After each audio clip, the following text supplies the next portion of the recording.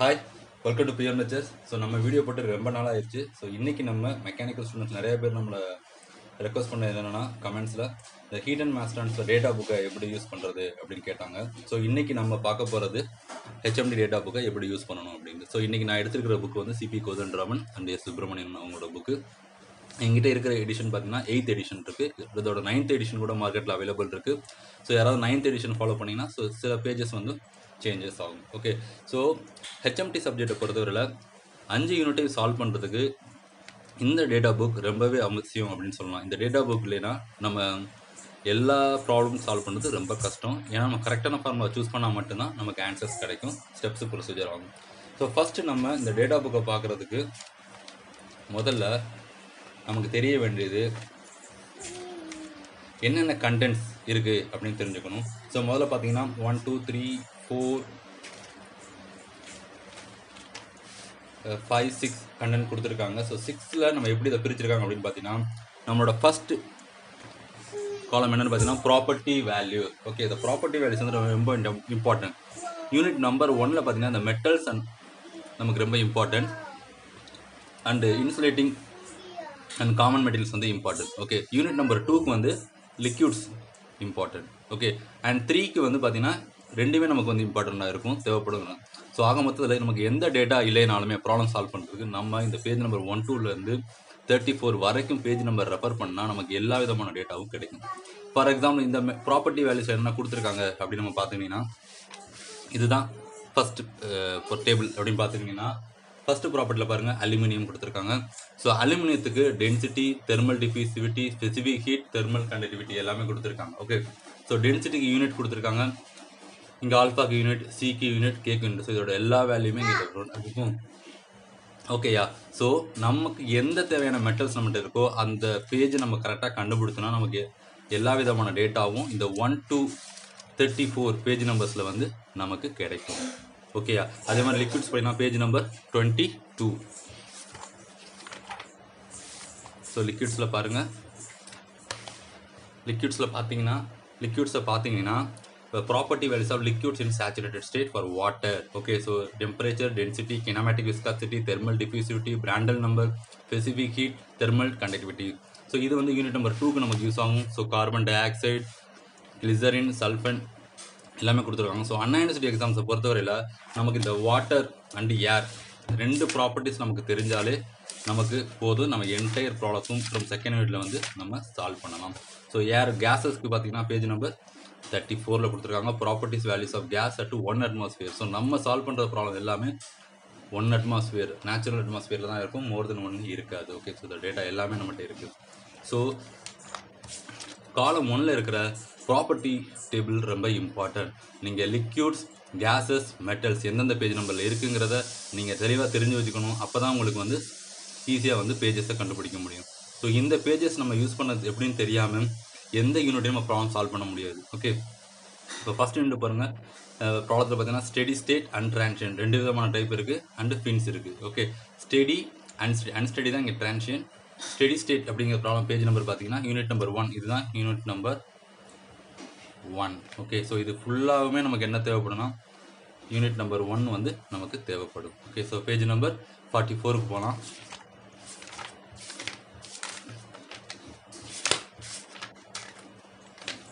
Okay, unit number 1க்கு போகலாம். Okay, so இதுதான் page number 44ல் unit number 1 start ஆகுது. ஸோ நம்ம எப்படி இதை வந்து யூனிட் நம்பர் 1 எப்படி எந்த ஃபார்முலா கண்டுபிடிக்கிறது அப்படின்னு பார்த்தீங்கன்னா இதில் எல்லாமே பாருங்கள், ஃபுல்லாக டயக்ராம் அண்டு ஃபார்முலாஸ் அண்ட் அந்த ஃபார்முலாஸ் இருக்கிற நொட்டேஷனோட அப்ரிவேஷன் அண்ட் அதோட யூனிட் கொடுத்துருப்பாங்க. ஸோ இது மாதிரி நமக்கு நிறைய டயக்ராம்ஸ் இருக்குது, நிறைய ஃபார்முலாஸ் இருக்குது. ஓகே, ஸோ நம்ம எந்த ஃபார்முலாவை எந்த டயக்ராமுக்கு எப்படி சூஸ் பண்ணணுங்கிறது மட்டும்தான் நம்மளோட intelligence. Okay, so basic knowledge என்னென்னா முதல்ல நீங்கள் ப்ராப்ளத்தை ரீட் பண்ணணும். ப்ராப்ளத்தை ரீட் பண்ணதுக்கு அப்புறம் எப்படி அதை யூஸ் பண்ணுறங்கிறத புரிஞ்சுக்கிறதுக்கு இப்போ அந்த ப்ராப்ளத்தோட என்ன டிஸ்கிரிப்ஷன் கொடுத்துருக்காங்க, என்ன ஷேப்பில் இருக்குது, என்ன ஃப்ளூயிட் ஃப்ளோ ஆகுது, என்ன மெட்டீரியல், இது எல்லாமே நீங்கள் கண்டுபிடிச்சி அந்த டயக்ராம் நீங்கள் கரெக்டாக சூஸ் பண்ணி எடுத்துட்டிங்கன்னா அதுக்கு பேரலாக இருக்கிற ஃபார்முலா, அதாவது ஜென்ரல் ஃபார்முலா இது ஒன்று தான், Q = ΔT/R. ஓகே, இங்கே ΔT நமக்கு தெரியும், 2 டெம்பரேச்சர் கொடுத்துருப்பாங்க. இந்த R வேல்யூவை மட்டும்தான் எல்லாமே இங்கே கொடுத்துருக்காங்க. பாருங்கள், R R R R R so ஒவ்வொரு டயக்ராமை பொறுத்தும், ஃபார் எக்ஸாம்பிள் இது வந்து பிளேன் வால், இது சிலிண்டர், ஹாலோ சிலிண்டர், இது ஹாலோ ஸ்பியர், இது காம்போசிட் வால். ஸோ ஒவ்வொரு டயக்ராம்லையும் இந்த ஆர் வேல்யூ வந்து என்ன ஆகுது, சேஞ்ச் ஆகுது. ஸோ ப்ராப்ளத்தை ரீட் பண்ணுங்கள், கரெக்டான ஆரை செலக்ட் பண்ணுங்கள், உங்களுக்கு ஆன்சர் கிடைக்கும். Otherwise can complicated. இதான் ஃபஸ்ட் யூனிட்டோட நமக்கு சாப்டர்ஸ் பார்த்துக்கலாம். ஸோ அதுக்கடுத்து பார்த்தீங்கன்னா ஸ்டெடி ஸ்டேட்டுக்கு அப்புறம் நமக்கு இம்பார்ட்டன்ட் டாபிக் என்னென்னு பார்த்தீங்கன்னா heat generation. Heat ஜெனரேஷனோட page number பார்த்தீங்கன்னா 48. ஓகே, ஹீட் ஜென்ரேஷன் வந்து சிம்பிள் டாபிக் தான். ஸோ இதில் வந்து நமக்கு தேவையானது வந்து பிளேன் வால் மட்டும் தான் கொடுப்பாங்க. ஸோ அதோட 5 ஃபார்முலா இருக்குது. ஓகே, சப்போஸ் ப்ராப்ளம் செய்யறதுக்கு சால்வ் பண்ணவே தெரியல, ஆனால் நீங்கள் வந்து ஹீட் ஜென்ரேஷன் ப்ராப்ளம் தான் அப்படிங்கிறத கண்டுபிடிச்சிட்டிங்கன்னா இந்த ஃபார்முலாவை எடுத்து அந்த வேல்யூலாம் தூக்கி போட்டிங்கன்னா இதில் எது அன்னோன் டேட்டாவை இருக்கோ அது எல்லாமே உங்களுக்கு கிடச்சிங்க. ப்ராப்ளம் சால்வ் பண்ண தெரியாதவங்களுக்கு, என்ன கண்டுபிடிக்கணும்னு தெரியாதவங்களுக்கு. ஓகே, இந்த வச்சுட்டு நம்ம என்டையர் ப்ராப்ளத்தை சால்வ் பண்ணலாம். 13 மார்க் ஈஸியாக அட்டன் பண்ணலாம். ஓகே, அதுக்கடுத்து ஃபஸ்ட் யூனிட்டில் பார்க்க வேண்டியது வந்து ஃபின்ஸ் இம்பார்ட்டன்ட் சம்மு. அதோட பேஜ் நம்பர் பார்த்தீங்கன்னா 50. இந்த ஃபின்ஸு இதில் 3 டைப்ஸ் ஃபின்ஸ் இருக்குது. அதில் first long bin, short bin end not insulated. ஓகேயா, most gases end not insulate கேட்க மாட்டாங்க. ஸோ ஏன்னா அது கொஞ்சம் ஃபார்முலாஸ்லாம் கொஞ்சம் பெருசாக இருக்கும். ஒன்று லாங் பின் இல்லை ஷார்ட் பின் கொடுப்பாங்க. அதோட டெம்பரேச்சர் டிஸ்ட்ரிபியூஷன் ஃபார்முலாஸ் இங்கே இருக்குது, இப்படி இருக்குது. ஓகே, இதோட கியூ ஃபார்முலா வந்து இப்படி இருக்குது. ஓகே, இதுக்கு தேவையான எம்முங்கிற ஃபார்முலாவும் இங்கே கொடுத்துருக்காங்க. ஓகே, இது நம்ம பார்த்துக்கணும்.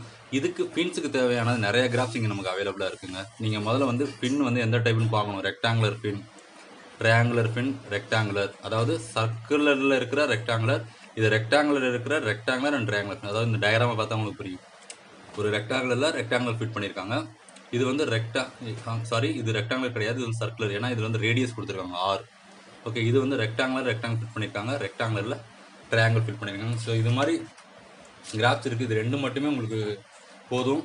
எக்ஸ் ஆக்சிஸ் என்ன கர்வுன்னு கண்டுபிடிச்சிங்கன்னா ஒய் ஆக்சிஸ் நமக்கு ஈஸியாக கிடச்சிடும். ஓகே, ஸோ ஃபின்ஸ் ரொம்ப காம்ப்ளிகேட் கிடையாதுங்க, ரொம்ப ஈஸியான டாபிக். அதுக்கடுத்து பார்த்தீங்கன்னா டிரான்சியன், எடுத்த page number 58.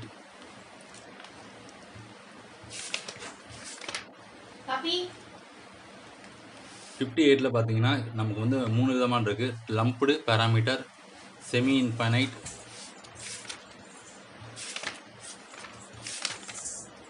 And infinite solids. Okay, semi infinite solids மூணு விதமான இருக்குது. இதுக்கு நீங்கள் வந்து இந்த HL/K, அதாவது பயாட் நம்பரோட வேல்யூ வச்சு நீங்கள் என்ன பண்ணிக்கலாம், எந்த டைப்னு கண்டுபிடிச்சிருங்க, அதோட ஃபார்முலாஸ் எடுத்து யூஸ் பண்ணிங்க. ஸோ ஃபஸ்ட் யூனிட்டை பொறுத்தவரை டாபிக்ஸ் நிறையா கொஞ்சம் அதிகம். ஸோ அதனால் ப்ராக்டிஸ் பண்ணால் மட்டும்தான். ஃபார்முலா எடுத்தாலுமே உங்களுக்கு வேல்யூ வராது, ஆன்சர் வந்து கரெக்டாக வராது. காரணம் அதில் நிறையா காம்ப்ளிகேஷன்ஸ் இருக்குது. சப்ஸ்டியூஷன் பண்ணும்போது அதை நீங்கள் ப்ராப்பராக செஞ்சீங்கன்னா ஈஸி. ஓகே, யூனிட் நம்பர் 2 பார்த்தீங்கன்னா convection. Okay, so unit number 2ல் பார்த்தீங்கன்னா forced external flow, internal flow, இது நமக்கு கிடையாது, பேக்கெட் பெட்டு கிடையாது. ஃப்ரீ கன்வெக்ஷன், இதில் எல்லாமே நமக்கு unit number 2. Okay, so page number 113 நம்ம போயிடலாம்.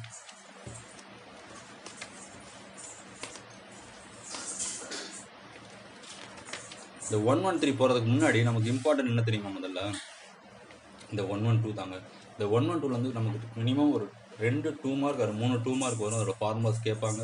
ஸோ அதோட நேம் கொடுத்துருக்காங்க, டைமென்ஷன்ஸ் நேம் கொடுத்துருக்காங்க, அதோட டெஃபினேஷன் கொடுத்துருக்காங்க, அதோட ஃபார்முலாஸ் கொடுத்துருக்காங்க, அதோட சிம்பிள் கொடுத்துருக்காங்க. ஸோ இதை நீங்கள் மனப்பாடம் பண்ண தேவையில்லைங்க, நமக்கு டேட்டா புக் தருவாங்க. ஸோ எதை எப்படி கண்டுபிடிக்கணும், அதோட ஃபார்முலாஸ் எப்படி தெரிஞ்சுக்கணுங்கிறது எல்லா டீட்டெயிலும் நீங்கள் எடுத்துக்கிட்டிங்கன்னா ரொம்ப யூஸ்ஃபுல்லாக இருக்கும் இந்த டைமென்ஷன்ஸ் ப்ரூஃப்ஸ்.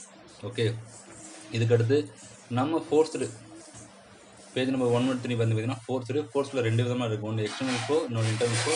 இதில் நம்ம பார்க்க போகிறது வந்து ஃப்ளாட் பிளேட். ஓகே, ஸோ இதில் பார்த்தீங்கன்னா எல்லாமே டைரக்ட் ஃபார்முலாங்க. என்ன கேட்டிருக்காங்கிறது எல்லாமே லெஃப்ட் சைடில் பார்க்கணும், அதுக்கு என்ன ஃபார்முலாங்க ரைட் சைடு பார்க்கணும், அதோட நோட்டேஷன் காட்டணும். ஸோ யூனிட் நம்பர் 2 பொறுத்தவரை நீங்கள் ப்ராப்பர்ட்டிஸ் எடுக்கணும், ஃப்ளூயிடோட ப்ராப்பர்ட்டிஸ் எடுக்கணும்னா இந்த ஃபார்முலா தான் யூஸ் பண்ணணும். TF = TW + T ∞/2. ஓகே, அதை TF கண்டுபிடிச்சி இந்த TFல தான் ஃபார் எக்ஸாம்பிள் உங்களுக்கு ஏர் அப்படின்னு கொடுக்குறாங்கன்னா அதோட ப்ராப்பர்ட்டிஸை நீங்கள் ப்ராப்பர்ட்டி டேபிளில் வந்து லிக்விட்ஸில் போனீங்கன்னா, கேஸஸில் போனீங்கன்னா உங்களுக்கு அவைலபிளில் இருக்கும். ஸோ அதில் நீங்கள் ப்ராப்பர்ட்டிஸ் எடுத்துக்கலாம். அந்த ப்ராப்பர்ட்டிஸை கொண்டு போய் இந்த combination, for example laminar flow சொன்னீங்கன்னா அந்த கண்டிஷன் கொடுத்துருக்காங்க பாருங்கள், RE <5 lakh. Okay, so boundary layer thickness, நஸ்லட் number ஒவ்வொரு கண்டிஷன் ப்ராப்ளத்தை ரீட் பண்ணுங்கள், என்ன கண்டிஷனுங்கிறத கண்டுபிடிங்க, அதுக்கேற்ற ஃபார்முலாவை நீங்கள் சூஸ் பண்ணுங்கள். ஓகே, ஸோ எக்ஸ்டர்னல் ஃப்ளோ பாருங்க, அது வந்து லேமினார், இது ஃப்ளாட் பிளேட்டில் டர்புலன்ட் ஃப்ளோ. ஓகே, இது ரெண்டாவது டைப்பு. மூணாவது டைப் வந்து ஃப்ளோ ஓவர் சிலிண்டர். ஓகே, எல்லாமே டைரக்ட் ஃபார்முலாங்க. யூனிட் நம்பர் 2 தான் நீங்கள் ரொம்ப கான்சென்ட்ரேட் பண்ணணும், ஈஸியாக மார்க் எடுக்கலாம். இது ஃப்ளோ ஓவர் சிலிண்டரோட கண்டினியூட்டி. அதுக்கடுத்து உங்களுக்கு ஸ்பியர்லாம் கேட்க மாட்டாங்க, ஃப்ளோ ஓவர் ஸ்பியர்லாம் கேட்க மாட்டாங்க, மேக்ஸிமம் சிலிண்டர் அண்டு தான். ஆனால் flow over across bank of tubes கேட்பாங்க. நம்பர் ஆஃப் டியூப்ஸ் இருந்தாலும் 2 மாடல் இருக்குது. Okay, inline model, staggered model. So இதை நீங்கள் பார்த்தாலே உங்களுக்கு ஈஸியாக புரியும். தான் ஜென்ரல் ஃபார்முலா. இந்த சிஆர்என் வேல்யூ வந்து இந்த சார்ட்டில் வந்து நம்ம ஈஸியாக எடுத்துடலாம். ரெண்டாவது internal flow. Okay, ஃபோர்ஸில் internal flow. So this is the லேமினாராக இருந்தால் டியூப்பில் மட்டும்தான் இன்டர்னல் ஃப்ளோ இருக்கும், ஃப்ளாட் பிளேட்டில் இருக்காது. ஸோ இன்டர்னல் ஃப்ளோக்கு லேமினார் ஃபார்முலாஸ் இருக்குது, டர்புலன்ட்டுக்கும் ஃபார்முலா இருக்குது. இன்டர்னல் ஃப்ளோ ரொம்ப ஈஸிங்க. இப்போ ஃபோர்ஸ் ரொம்ப நம்ம முடிஞ்சிருக்கு. அடுத்து பார்த்தீங்கன்னா நமக்கு வந்து ஃப்ளாட் பிளேட் வேணும். ஃப்ளாட் பிளேட் எப்படி நம்ம சால்வ் பண்ணுறோன்னு பார்க்குறேன், பார்த்துட்டீங்க. இப்போ அடுத்து free convection. Okay, so free கன்வெக்ஷனில் பார்த்தீங்கன்னா வெலாசிட்டி இருக்காது, ஃபோர்ஸ் கன்வெக்ஷன் வெலாசிட்டி இருக்கும். ஸோ ஃப்ரீ கன்வெக்ஷன் வந்து டைரக்ட் ஃபார்முலா தாங்க, வேறு எந்த சப்ஸ்டியூஷன் கிடையாது. நமக்கு வெர்டிகல் சர்ஃபேஸ் கொடுத்துருவாங்க ஃப்ரீ கன்வெக்ஷன்ஸு, அதில் வந்து நம்ம டைரக்ட் ஃபார்முலா எடுத்து போட்டாலே போதும். லேமினார் இருக்கும், டர்புலன்ட். இங்கே டர்புலன்ட் இருக்குது, இங்கே வந்து லேமினார் கண்டிஷன்ஸ் இருக்குது. ஓகே, இது லேமினார். ஓகே, அங்கே நம்ம வந்து ரெனால்ட்ஸ் நம்பருக்கு பார்க்கணும், இங்கே வந்து பிராண்டல் நம்பர். பாருங்கள், ஃப்ரீ கன்வெக்ஷன் வந்து ஜிஆர்பிஆர்.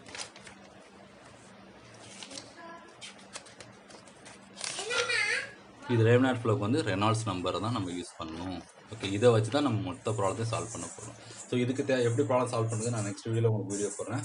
இதுதான் யூனிட் நம்பர் 2.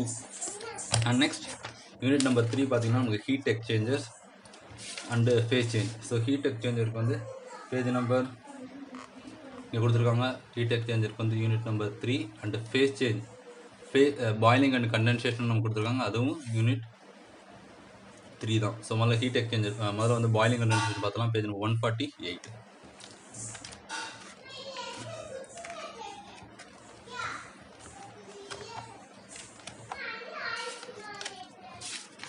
ஓகே, ஸோ இதுதான் கண்டென்சேஷன். ஸோ கண்டென்சேஷனில் பார்த்தீங்கன்னா இதான் ஜென்ரல் ஃபார்முலா, கியூக்கு கொடுத்துருக்காங்க. அதில் இருக்கிற ஹெச் தான் நம்ம கண்டுபிடிக்க போகிறோம். ஹெச்சுக்கு நிறையா ஃபார்முலாஸ் இருக்குது, 1 2 3 4 5 6.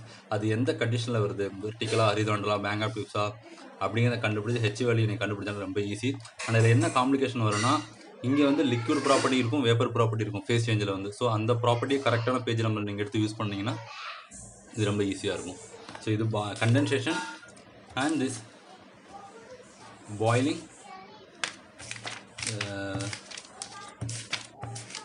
பாயிலிங் காட்டுறேன், இந்த இருக்குது பாயிலிங். பாயிலிங் வந்து பேஜ் நம்பர் 143 இருக்குது. ஸோ பாயிலிங்கும் டைரக்ட் ஃபார்முலா தாங்க. எல்லாமே இதில் வந்து ஹீட் ஃப்ளக்ஸ் தான் கேட்பாங்க, Q/A Q/A direct formula. Boiling சொல்லிட்டாங்க, நீங்கள் பாயிலிங்கிறத கண்டுபிடிச்சிட்டிங்கனாலே ஈஸி. அதில் நியூக்ளியர் பாயிலிங் ஒரு ஃபிலிம் பாயிலிங் 2 டைப் இருக்குது. அதில் எந்த பாயிலிங் கேட்குறாங்களோ அதுக்கேற்ற மாதிரி நீங்கள் ப்ராப்ளம் எடுத்து டைரக்ட் ஃபார்முலா எடுத்து சப்ஸ்டிட் பண்ண வேண்டியதான். ஸோ பாயிலிங் கண்டென்சேஷன் ரொம்ப ஈஸி. அதுக்கடுத்து இதோட அடுத்த சாப்டர் பார்த்தீங்கன்னா ஹீட் எக்ஸ்சேஞ்சஸ்.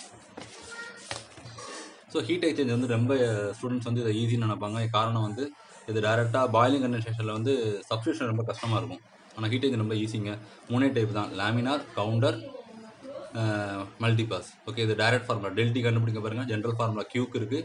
இதில் டெல்டி மட்டும் தான் அன்னோனாக இருக்கும். ஸோ டெல்டியை லேரலாக கவுண்டரா அப்படின்னு கண்டுபிடிச்சி டெல்டி எல்லாம் கண்டுபிடிச்சிங்கன்னா ப்ராப்ளம் சால்வ். எப்போ நீங்கள் NTU மெத்தட் போகணும் அப்படின்னு பார்த்துக்கிட்டிங்கன்னா, இது வந்து இந்த ஹீட் எக்ஸ்சேஞ்சர் பேரல் கவுண்டர் ஃப்ளோவில் வந்து நம்பர் ஆஃப் டெம்பரேச்சர் 2 கொடுத்துருந்துருப்பாங்க. ஸோ இந்த ஃபார்முலா நீங்கள் யூஸ் பண்ண முடியாது. இந்த ஃபார்முலா யூஸ் பண்ண முடியாத சந்தர்ப்பத்துலையும் NTU போகலாம், இல்லை NTUவில் தான் சால்வ் பண்ணணும்னு சொல்லியிருந்தாங்கனாலும் NTU போகலாம். ஓகே, இதுவும் சேம் ஃபார்முலா தாங்க. இது கிராஃபிக்கல் மெத்தடில் சால்வ் பண்ணலாம். ஸோ ஃபார்முலாவிலையும் சால்வ் பண்ணலாம். 2 ஃபார்முலா இருக்குது பாருங்கள், இதையும் யூஸ் பண்ணிக்கலாம். இல்லை கீழே இருக்கிற NTU மெத்தடில் கிராஃபிக்கல். ஸோ இதில் இருக்கிற ஃபார்முலா நம்ம யூஸ் பண்ணிக்கலாங்க. இல்லைன்னா இதுக்கு பின்னாடி போய் நம்ம கிராஃப் கொடுத்துருப்பாங்க, இதை ஒவ்வொன்றுக்கும். For example type correction factor கொடுத்துருப்பாங்க. ஸோ அதை யூஸ் பண்ணி நீங்கள் என்ன பண்ணுவோம், எஃப் வேல்யூ வந்து கண்டுபிடிக்கலாம். ஓகே, ஸோ இதுதான் இந்த யூனிட் நம்பர் 3. யூனிட் நம்பர் 4 பார்த்தீங்கன்னா ரொம்ப ஈஸியான யூனிட் ரேடியேஷனை பொறுத்தவரையில். ஸோ ரேடியேஷன் பார்த்தீங்கன்னா இதான் யூனிட் நம்பர் 4, ரேடியேஷன். இதில் radiation, heat transfer between the surface and gas radiation. So 3மே important. Page number 82 இருக்குது.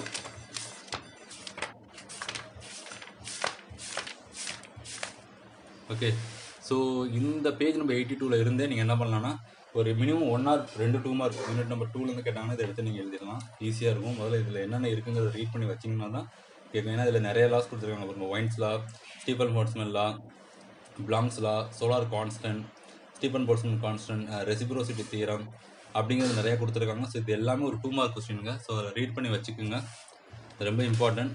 இதுக்கப்புறம் நீங்கள் இம்பார்ட்டன்ட் வந்து இந்த ரெசிப்ரோசிட்டி தியரம்ஸ் எல்லாமே கொடுத்துருக்காங்க. சம்டைம்ஸில் டெரிவேஷன்ஸ் கேட்பாங்க. ஓகே, ஃபார்முலாஸ் எல்லாமே 3 பாடிஸ்க்குள்ள ஃபார்முலாஸ் எல்லாமே கொடுத்துருக்காங்க.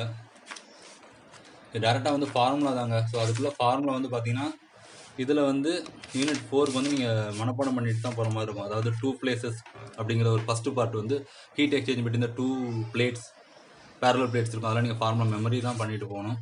இதில் நீங்கள் எடுத்து எழுத முடியாது. இதோட செகண்ட் ஹாஃப் பார்த்தீங்கன்னா ஷேப் ஃபேக்டர் கேட்பாங்க.